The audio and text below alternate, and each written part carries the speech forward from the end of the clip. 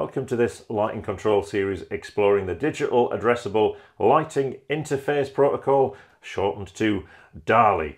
To get started, we're going back to basics for electricians who may be experiencing a DALI-based lighting control system for the first time. Now, if you're working in new or refurbished commercial buildings, you'll struggle to avoid lighting controls as they are increasingly required to achieve energy performance requirements. We know that when it comes to controlling lights, traditional systems rely on switches and wiring cables from one switch to each lighting circuit that you want to control. Now, this system has worked well for hundreds of years, that is until the number of light points increases. Then there are more switches and more cabling, making it more difficult for anybody using the space, especially if the switches aren't clearly labelled. Plus, if you want to change things up with your lighting, it becomes a major job since you have to alter all of those fixed wires. So the first reason to move away from the light switch is to enable flexibility and simplicity of wiring, which is especially important in commercial applications where the layout is likely to change. So think of open plan offices where walls move, desks move around, which may need some different arrangements when it comes to lighting. However, the main reason to use a lighting control system is to save energy. And the problem with the traditional light switch is that people are often very good at turning lights on, especially when it's dark, but they often forget to switch them off when they leave. So using a lighting control system, we can automatically turn lights off when no one's using the space, remembering the most energy efficient lights are the ones that aren't being used. Lighting controls can also help us to save energy by adjusting the lighting in response to the amount of daylight entering a space. You don't need as much artificial light when a room is being flooded with daylight from windows or skylights. This is often known as daylight linking, or if you really want to sound like an expert, daylight harvesting, and we'll return to this later in the series. Another advantage of using lighting controls is the ability to implement scene settings, which is changing the lighting levels to reflect the activity that the room is being used for. So you'll often see this used in places like restaurants, where the light levels are typically higher during the day, but then turned down low to create a more relaxed atmosphere in the evening. You'll often see them as well in conference rooms, where you might want the general lighting up high when you're having a meeting situation, and then reducing the lighting level when there's a screen-based presentation so everyone can fall asleep. Of course, you could use a combination of traditional switches, occupancy sensors and dimmer switches to create a lighting control system, but the wiring will quickly become a nightmare, and the biggest nightmare in that is the dimming element. When we used incandescent and halogen lamps, dimming was easy. We connect a dimmer in series with the power supply to a lamp and chop the AC waveform to effectively reduce the amount of power flowing into the lamp, which in turn reduces its light output.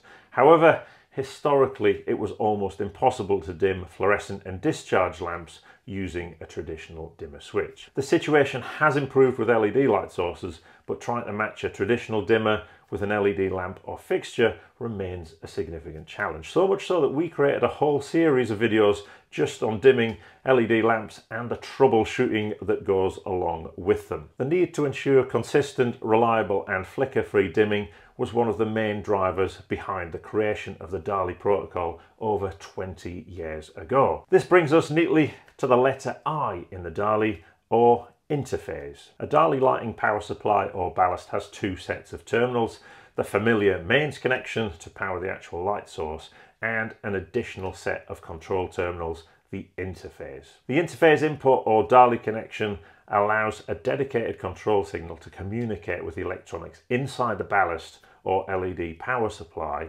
This allows the power output of the device to be accurately controlled, enabling smooth dimming. The DALI control signal is also known as a DALI bus, and electricians will be very familiar with the term bus bar as it's used to distribute power to circuit breakers and switchgear, and the same applies to the DALI bus. It's a common set of wires used to send a control signal to lighting fixtures, which are all connected to the same bus. The DALI standard allows you to control up to 64 individual lighting fixtures on one DALI bus. Now, electricians are usually taught to keep power and data wiring separate. With DALI, you don't have to, and in most installations, the data bus is contained within the same cable as the power itself. It's a robust protocol which is immune to disturbances on the mains power supply. The cables typically used to wire DALI systems are regular mains cable. You don't need to use twisted pairs or screened cable.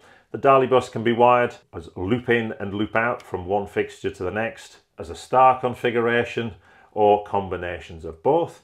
You can even integrate the DALI bus into track lighting systems. The only wiring configuration to avoid is the ring, so you don't want to create a ring final circuit, and that will be music to the ears of most UK electricians. The DALI bus itself is an extra low voltage signal, but can't generally be regarded as safety or protected low voltage sources.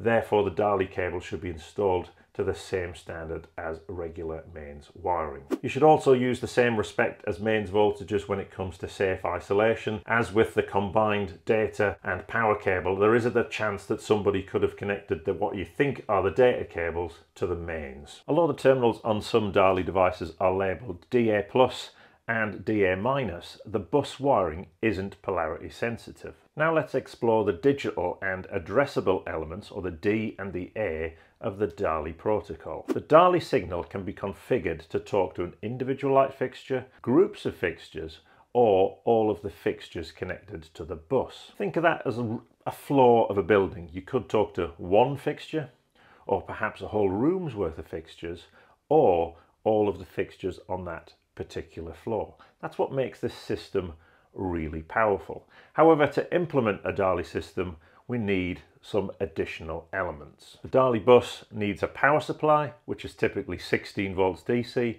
with a current of up to 250 milliamps. Although we said earlier that the DALI bus was not polarity sensitive, there is one case in which you would need to observe the correct polarity. That's if you have two devices providing power to the bus. Power supply provides power to control devices which could be push buttons for scene setting, occupancy sensors, or light level sensors. The clever thing about DALI is that the control devices share the same bus as the lighting fixtures, and you can have up to 64 control devices connected along with the lighting fixtures. The last piece of the jigsaw is called the application controller, or the system's brains. This device is programmed to decide which lights respond to the various sensors and the inputs to the system. Whilst at first this may sound complicated, in reality control devices often combine the functions of application controller, power supply and the sensors into a single device. Here's an example from Flex 7 which integrates application control, power and sensors into a single package,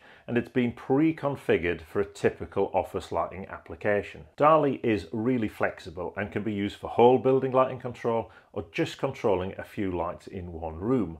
Of course, not all functions of DALI have to be implemented in every single device. You can produce some simplified versions. So check this out. This looks like a normal mains dimmer, but it's actually a DALI dimmer capable of controlling up to 25 DALI fixtures. The dimmer provides power to the DALI bus and the control signal for all of the fixtures connected to it.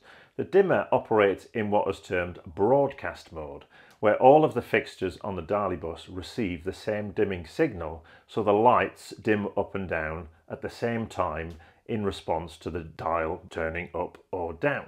With this entry-level device, it's not possible to address individual fixtures. In our next video, we'll take this simple installation a step further and look at a practical implementation of a DALI control system and how this is combined with a prefabricated wiring system which are used extensively within commercial buildings. I hope this introduction to DALI has helped you understand what's going on the next time you pop a ceiling tile in an office.